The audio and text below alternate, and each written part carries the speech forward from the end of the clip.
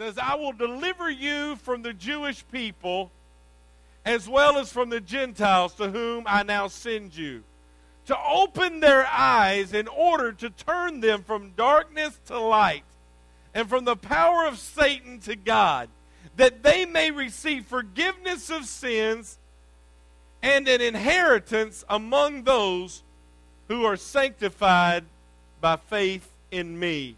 Now I want you to flip over to Matthew chapter number 5, verse number 8. There the word of the Lord says this: Blessed are the pure in heart, for they shall see God. Amen. You may be seated all around the building. As I began to look at this idea, this concept of open the eyes of my heart, I began to think about the words of that song. I began to look into the Scripture, and I began to see this passage from Acts chapter 26, where God is calling Saul, or Paul, and he says, I am going to call you, deliver you from the Jews and from the Gentiles to whom I'm sending you, that you may open their eyes to Christ. Free them from bondage and let them see the power that's going to deliver them. I began to think about that passage, and I began to think about how important it is for us that we open our eyes.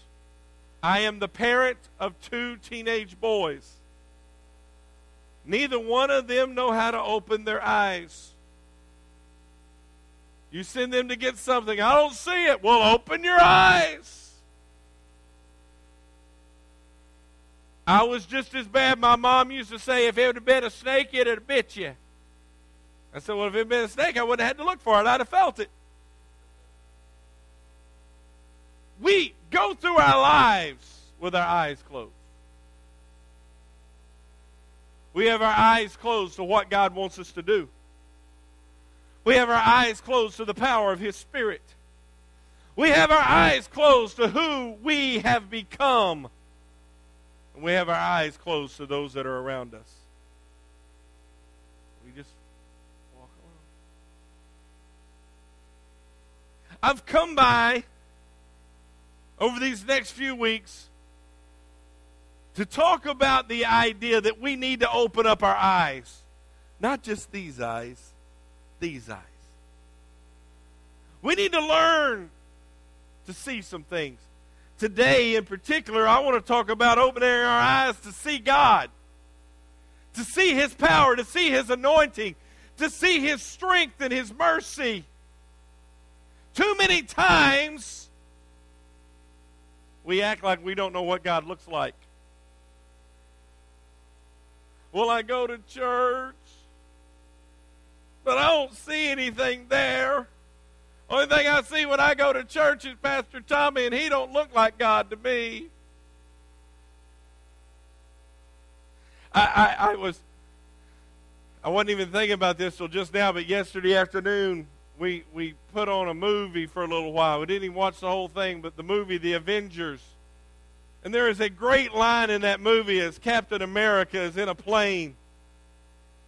And Thor comes and takes his brother away, and they go to attack, and Captain America says, I'm going too. And the other girl says, you better be careful. Said, they're like gods.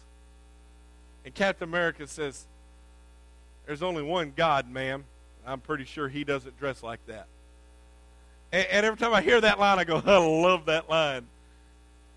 We know what we think He doesn't look like, but we don't know who He is. We have our eyes closed. Well, no man can see God. Yes, God shows Himself to us. And we need to learn what God looks like. As I began to look at this passage of Scripture in Matthew, it says, blessed are those who are pure in heart, for they will see God. I want to see God. As I begin to look at that verse, I begin to understand that there is some truth there that we need to break down. The first thing that I see is that we were created to be blessed. Boy, that's hard for some of us. No, I wasn't created to be blessed, Pastor. I was created to struggle. I struggle for Jesus. God did not create you and say, I'm going to make you miserable for my glory.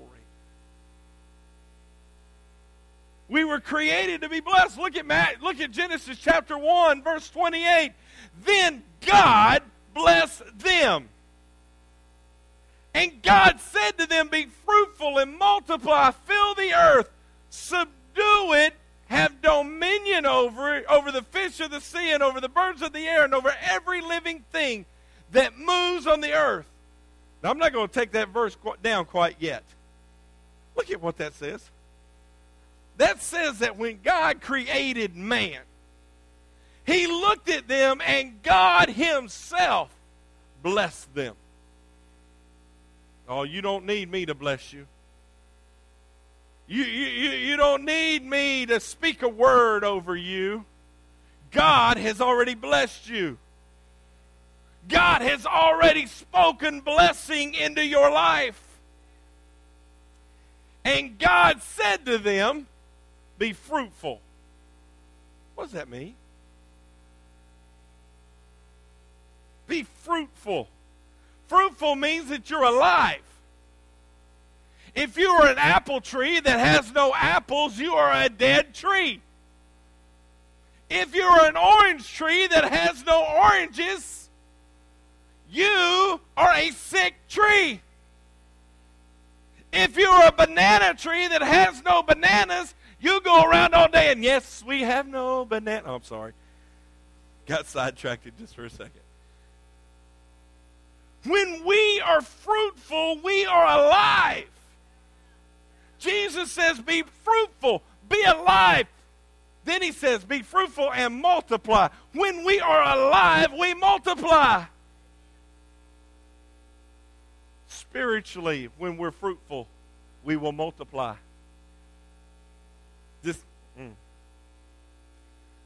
Joan Ann and Bradley, I'm trying not to preach our book.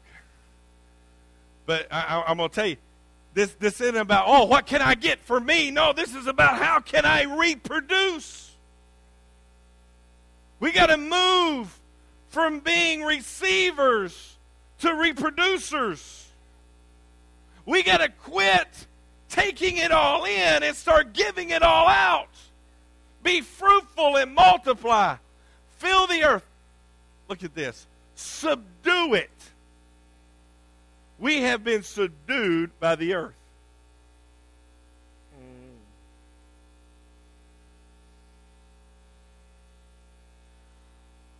Well, now you know you can't build that building there because there is a rare fern that grows there. I actually knew a church that was looking to build a building, and they got shut down by the county because there was a rare fern on the property. The plant was more important. Oh, Pastor, we need to have be conscious of our environment. You're right. We shouldn't be wasteful. But I got news for you. God blessed me and called me to subdue the earth.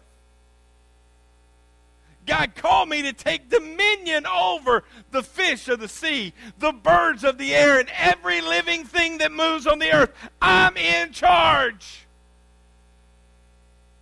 Who made you the boss? God. God made me the boss. Why? Because He created me to bless me. He created me to give me things. He created me so that He could love me, so that I could love Him. Yes, I understand and I believe and I stand by the fact that we are created to worship God. We are created to love God. But you need to understand that part of that is that He created us so that He could love us, so that we could love Him. He gave us power. He gave us anointing. He gave us blessing so that we can love Him because He's already loved us. We were created to be blessed. When God formed you in your mother's womb, He said, I'm going to bless them.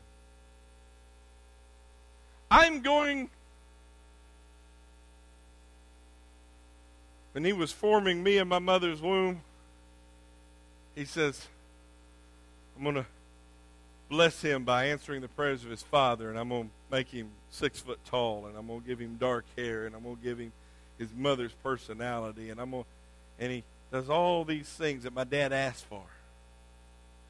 And He built me.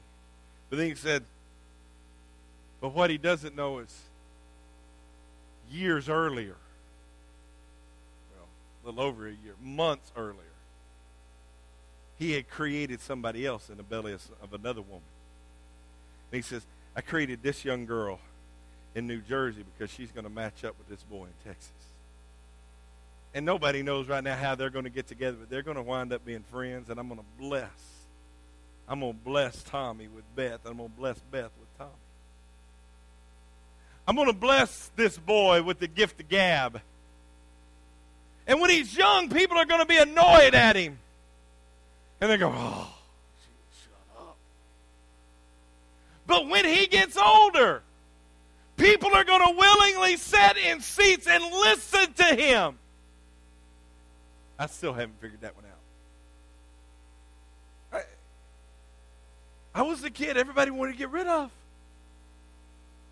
Now people come and listen to me. I'm like, wow. Either God's blessed me or you guys are... No.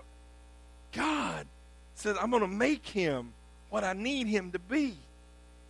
I was created to be blessed.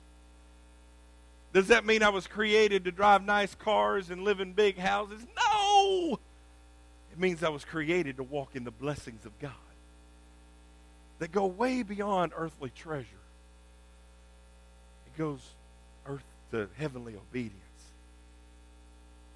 But not only was I created to be blessed, that verse said, blessed is he, or blessed are they that have a pure heart. Somewhere down the road, I had to conclude to have a pure heart. I had to come to a decision. I'm going to have a pure heart. I'm going to be clean. I'm going to think right. I'm going to act right. The Good News Translation, Psalms chapter 51, verse 10, reads this way. Create a pure heart in me, O God, and put a new and loyal spirit in me. That translation uses the term pure heart. King James uses the term clean heart. Somewhere down the line, we had to decide we're going to be pure. Can I take just a second here and tell you we don't go from being created to be blessed to seeing God without making a decision somewhere along the way? It doesn't happen until we decide we're going to be pure. You know what being pure means? It's as Brother Eddie said last week. We decide to live a life of intentional Christianity. Love that phrase. We got a lot of accidental Christians. Ooh, that was a good thing. I didn't even know it. No, we've got to live a life of intentional Christianity. That means when our nature wants to speak out against somebody, our Christianity, our God spirit, our God's heart goes, whoa, whoa, whoa, whoa, whoa. Walked into Walmart,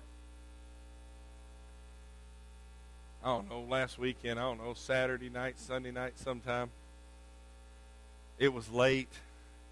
Most of you know my love for Walmart. And I walk in, and of their 27 registers, there were 2 open.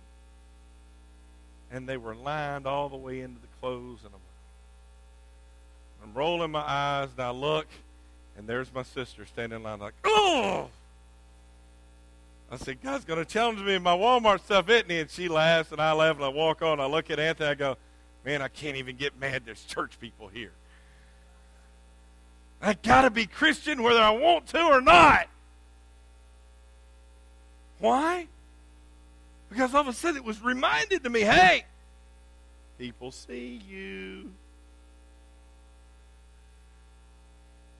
It reminded me of the time that I was in Baltimore, Maryland, in the inner city, and I went to the grocery store, and I stood in line, and just before I got there, the lady says, I'm going on break.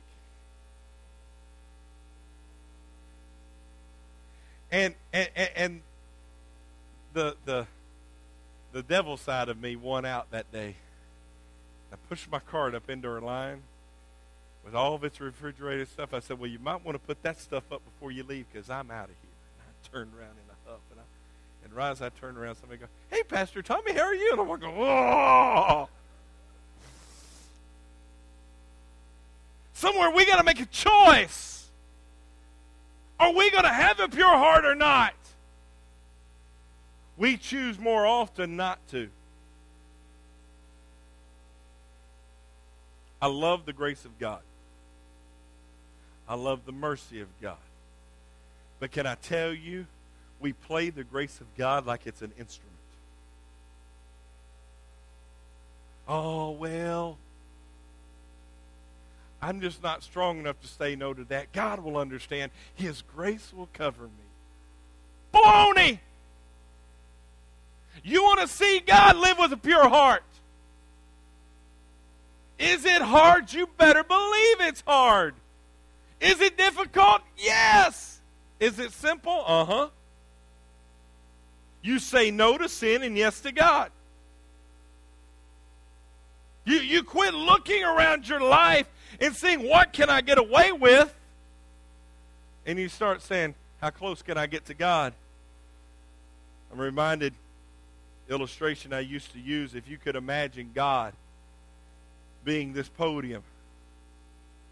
We need to be trying to get as close to this as we can get. Right now, if I get very close, I may fall in, and there's water in there today.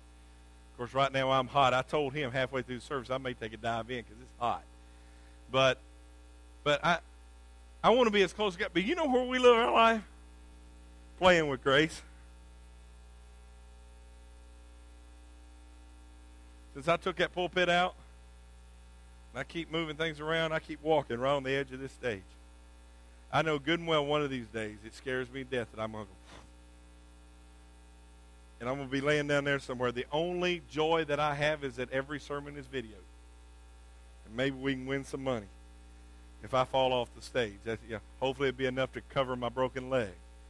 But that's the way we live spiritually. We get out here and we go, yeah, I can do this. I can do this. I got news for you. When you live out here long enough, you're going to fall. When I was a younger man, I just dove off there. These knees don't dive off of anything. But eventually we're going to fall. And we're not going to get to see God. Because we chose to do what we wanted to do. To live like we wanted to live. You see, we've been created to be blessed. But we have to conclude, we have to decide, we have to make a decision to live with a pure heart.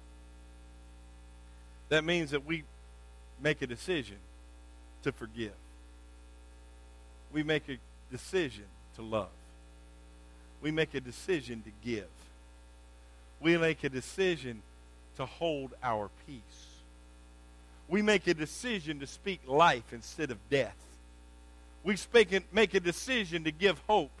We make a decision to give mercy. We make a decision to put God first. And when we conclude to have a pure heart, because that we have been chosen to see God, created to bless God, when we conclude to have a pure heart, we become chosen to see God. Blessed are they who have a pure heart, for they will see God. We have been chosen to see God. Romans chapter 1, verse 20. Oh, those of you here Wednesday night, should be proud of me. I'm using a verse in Romans. I told you, this book, I have a hard time with this one. I have to study and study and study this one. But read this. It says, "For ever since the world was created, people have seen the earth and sky. Through everything God made, they can clearly see His invisible qualities, His eternal power and divine nature. So they have no excuse for not knowing God."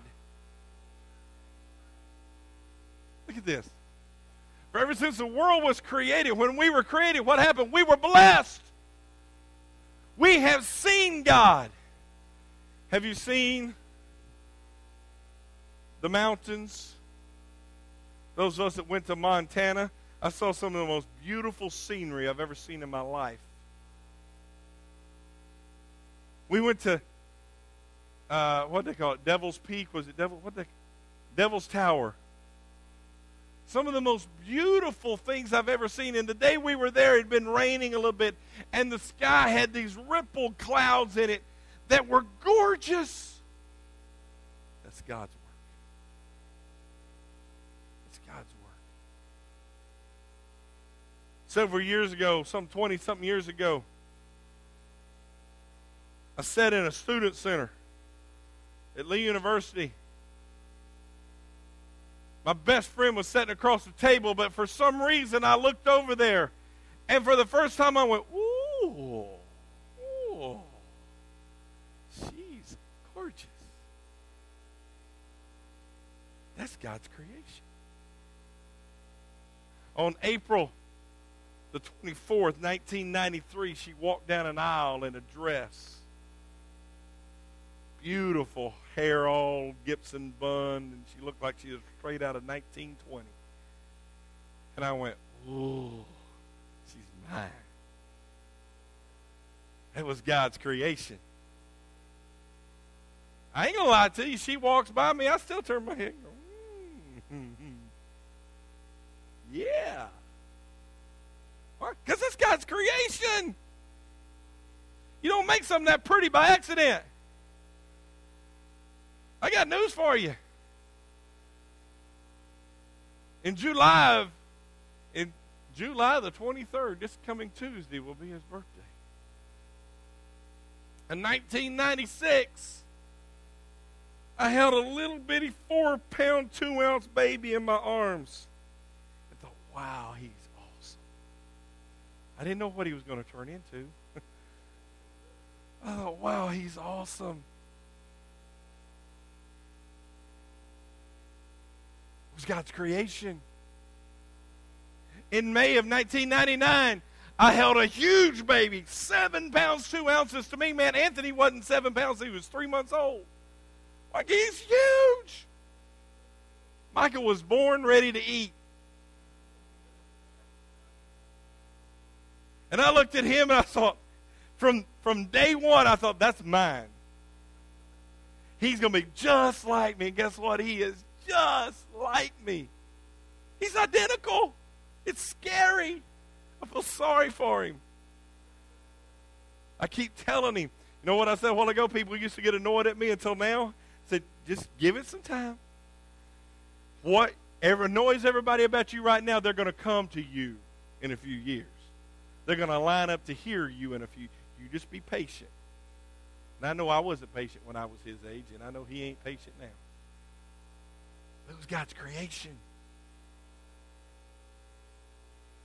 I've seen the sunrise over the Atlantic Ocean. I've seen the sunset over the Pacific Ocean. I've seen the mountains. I've seen the prairies. I've seen the deserts. I've seen the beaches. And they're gorgeous. And they're God's creation. We have no excuse to not understand what God looks like. But can I tell you, it goes deeper than that? Not only did God give us all a creation, God gave us His Word. And when we look at the Word of God, He gives us a picture of who He is. You cannot read the Word of God and not know who God is. Several years ago, there was a father and son duo named Aaron Jeffrey. And they recorded a song entitled He Is.